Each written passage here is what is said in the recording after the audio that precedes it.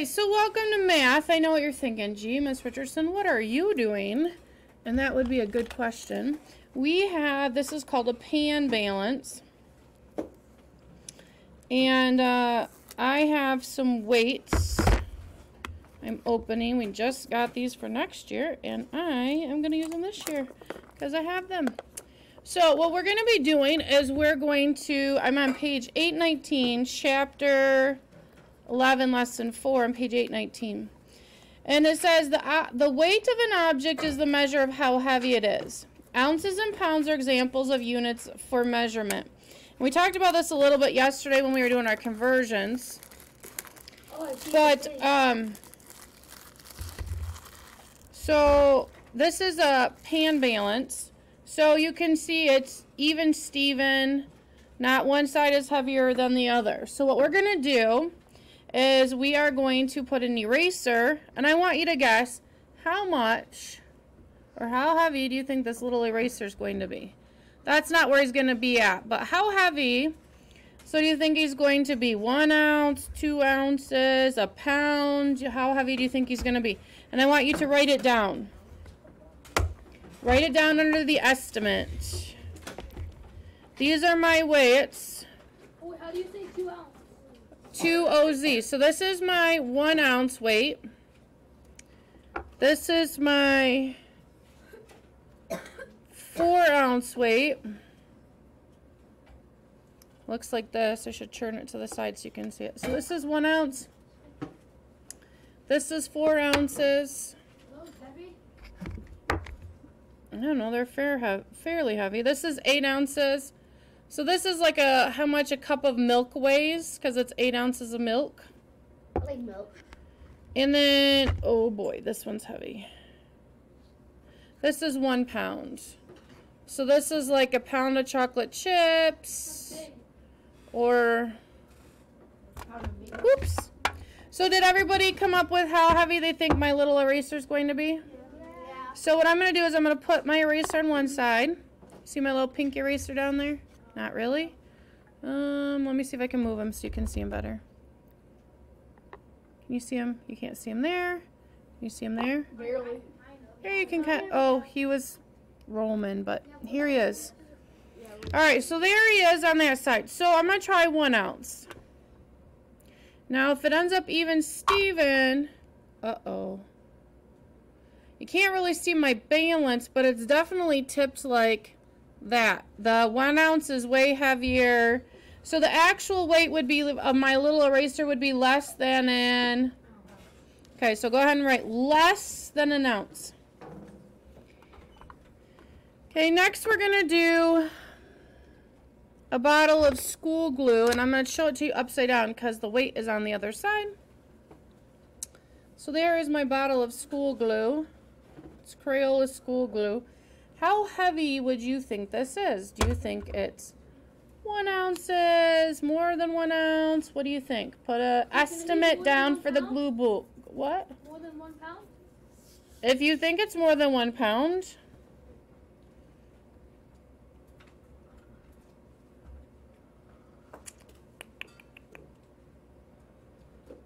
good to go? Yeah. All right, so I'm going to put my school glue on this side. This shouldn't be difficult at all to see. And it's like way down there. And I'm going to put 1 ounce in there. Nope. No, didn't really move it much. Okay, I'm going to put another ounce in there. I have 2 ounces. Ooh, it's starting to move it. What do you think? 3 ounces? No. Let's see. Nope. I think 2 ounces. Well, if it's 2 ounces, it should be even. Is my scale even, or is it still going this way? I would say 4 ounces. Oh, that's interesting. All right, let's try a 5 ouncer. Close. Well, it moved it. Let's see. What about 6 ounces? Oh, it's gonna be too much. Okay, so it's more than 5 ounces, less than 6 ounces, right? Now, the interesting thing is, look at this. The school glue says it's 4 ounces. So what it means is inside the bottle is 4 ounces. That does not include the outside bottle or the outside container. So inside is 4 ounces, not the outside. Does that make sense? Well, so what would it be? More than 5, less than 6. I don't think we can fit in that. Well, we're gonna try. Yes, please. That would be great. Thanks. Nope. The other friend said. Okay. Wait, what was it less than? Less than 6 is what it said. Okay, now we're back to even Steven. I'm going to roll it this way. Thank you for asking. All right. I don't know how well this is gonna work. You know what? I've got a rubber band. Maybe that'll work.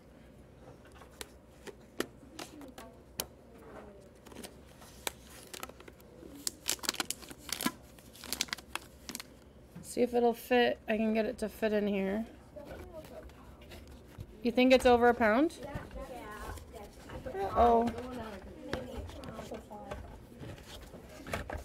Probably like 80,000 pounds. 80,000. 80 pounds. Isn't that? All right. Well, there it hangs. I can't even leave it. Okay, make your estimate quick because I don't want to leave this in very long. Are we good? I'm going to start with the pound because that was one of the guesses. It's definitely over a pound, it looks like. Let's try. Pound and 8 ounces is. Not even, Steven. We'll give it a minute. It's still bouncing.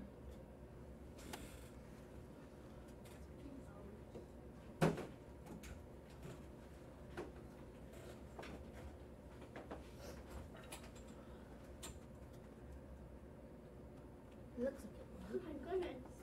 Yeah, we're waiting for it to even out. It do be bouncing. Wait, is the MacBook gonna be like curvy and bendy after? I hope not. That's We get it. cool. It's a little bit heavier, so let's do this. Let's change my 8 ounces for 4 ounce. It's more than 4. So put like a 1 ounce. 5, 6, It has to be 7. 7. Yup. It has to be 8 to Steven.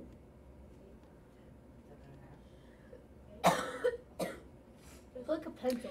It looks like it's between 7 and 8. So it's 1 pound.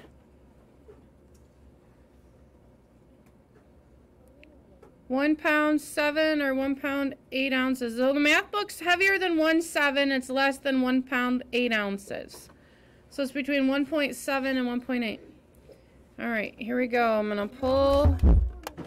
Hold on. Ooh, don't tip, don't tip. It's gonna be all wavy. I got a pencil up here, thank you though. Steven's gonna be Well, it worked really well, didn't it? Thank you so much. Is it hard still? All right, and then last but not least, I gotta pull my weights out. Oof. Okay, so there's my weights out. Now, I've used the eraser, we've done the math book, we've done the school glue. Now we're going to do a pencil. So I'm going to put a pencil on this side. Take a guess. How much do you think that pencil weighs? It's a brand spanking new pencil.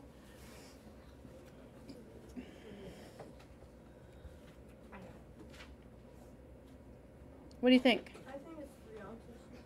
Think it's 3 ounces? Well, let's try. So here's 1 ounce.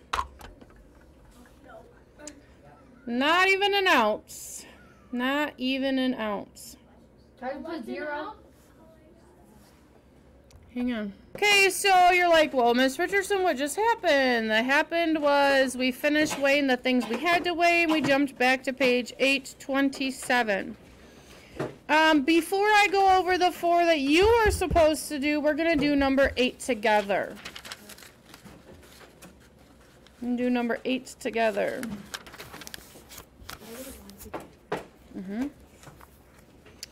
So number 8 says, gosh, Miss Richardson, I have 50 ounces.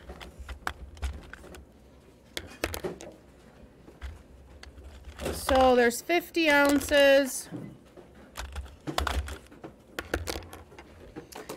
So 50, so is ounces bigger or is pounds bigger? Pounds are bigger, right? So I have, number 8, I have 50 ounces. And I'm trying to figure out how many pounds and ounces there are. There is a trick to how you do these. So I'm going to take my ounces to 1 pound. How many pounds are or how many ounces are in a pound? 16 ounces are in 1 pound. I'm going to put my 50 over 1. What I noticed somebody doing yesterday was somebody put their 50 over 1 pound, and it's not. You just put it over the number 1, okay? Just the number 1. So with your calculators in just a second, not quite yet. So how would we set this up? Well, that would equal 50 over 1 times what? 1 over 16, right? And what would I do with the ounces? I'm going to cross them off. You are right.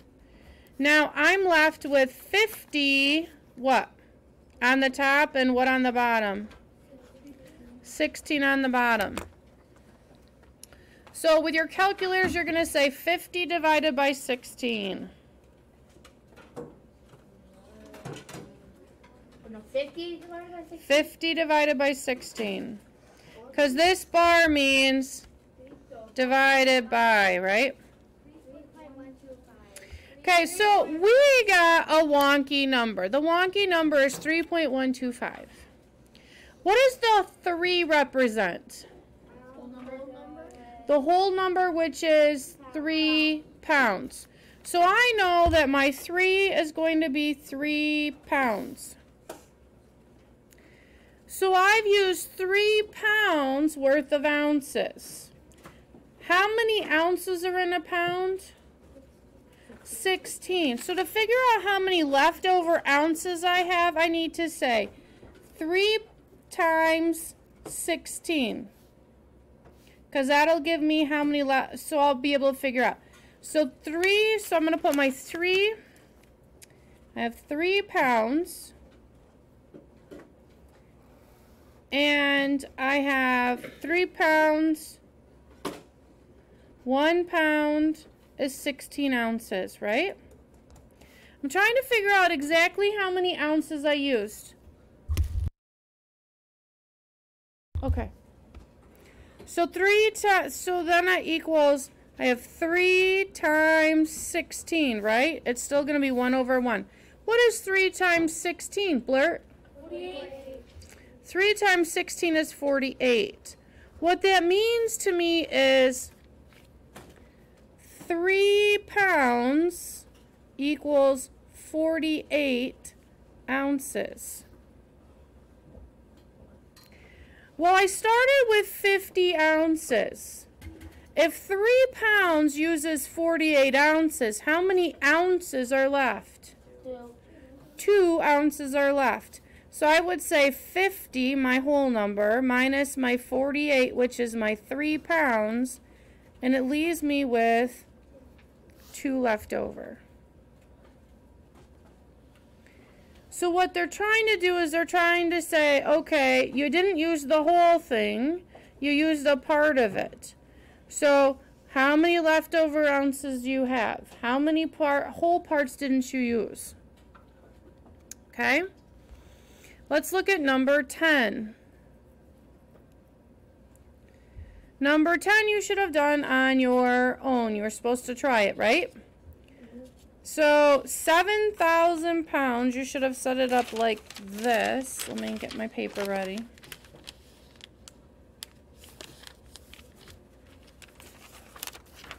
So number 10, I had, is pounds smaller or is tons smaller? Pounds are smaller. So I have 7,000 pounds is equal to, and I need to take it to tons. How many pounds are in a ton? 2,000 pounds are in a ton. I'm going to put my 7,000 over 1. So that's going to equal 7,000 over 1 times 1 over 2,000. What do I, I'm sorry, what do I, no, I forgot to do this. What do I do with the pounds over the pounds? I'm going to cross them off.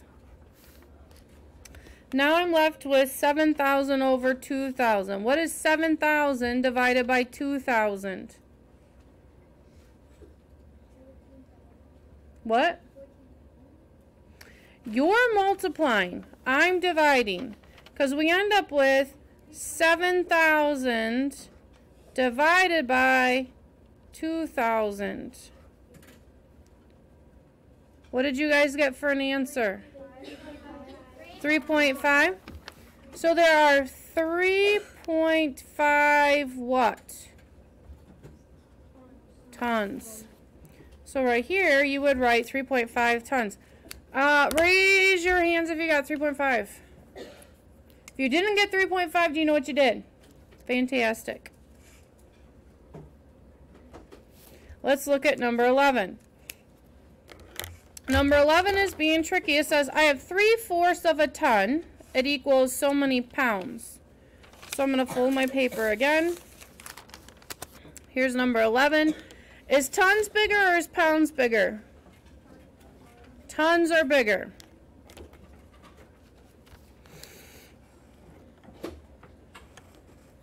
So, number 11, I have 3/4 of a ton.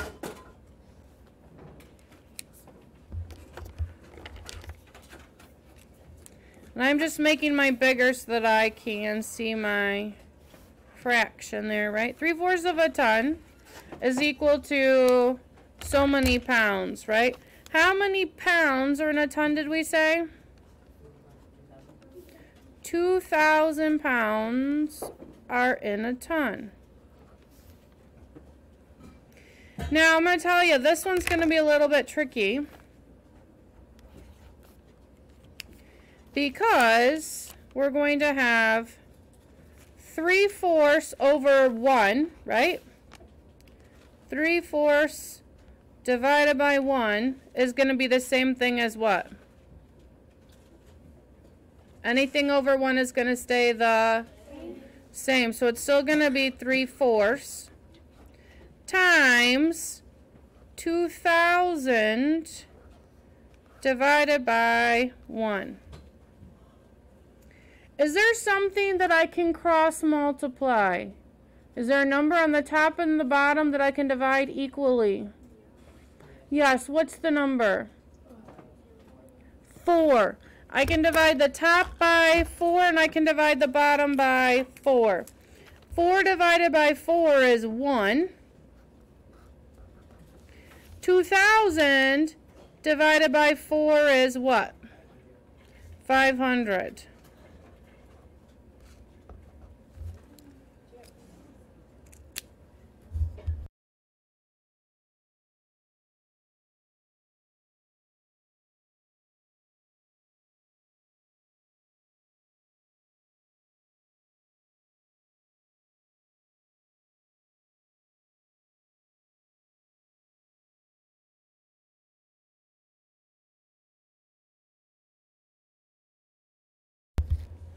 Okay, so I now have 3/4. 3/4. I've divided the 4 by 4 is 1. And then I have a 3 on the top, and then there's 500 up here. So now I have 3 times 500. 3 times 500 is 1,500 pounds, right?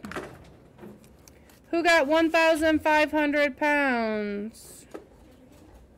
Nice. Look at you guys go. If you did not get 1,500 pounds, did you see what you did?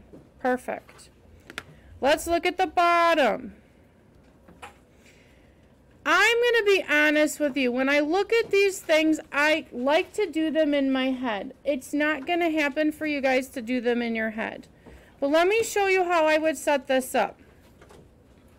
I know that 4 tons, I'm going to put 4 tons, and I need to get, because I need to get them both to be either pounds or tons, right?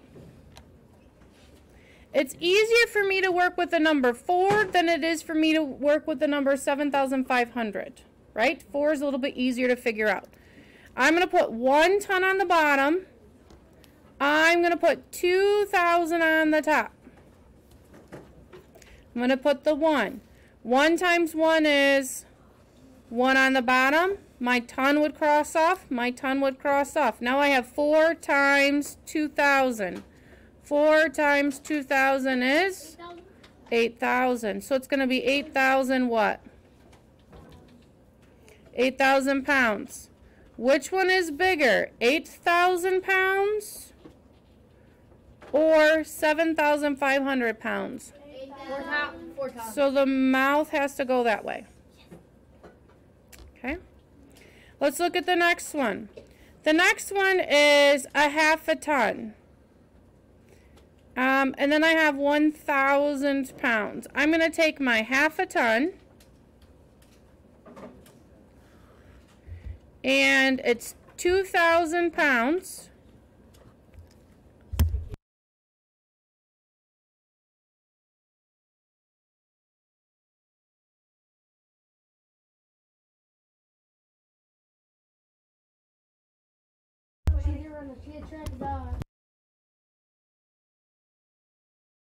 Thanks.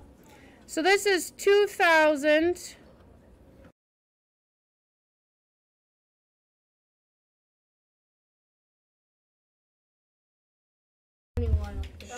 That's fine.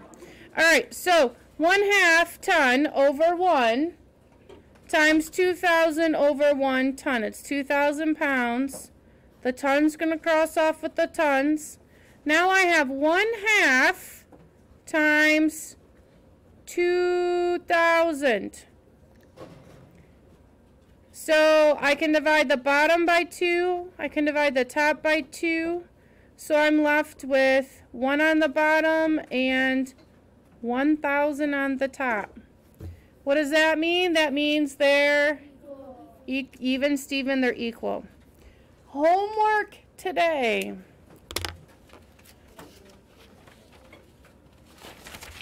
I jumped too far. 1 to 6. Any questions for me? 1 to 6, 1 to 6. All right. Line up for gym. I gotta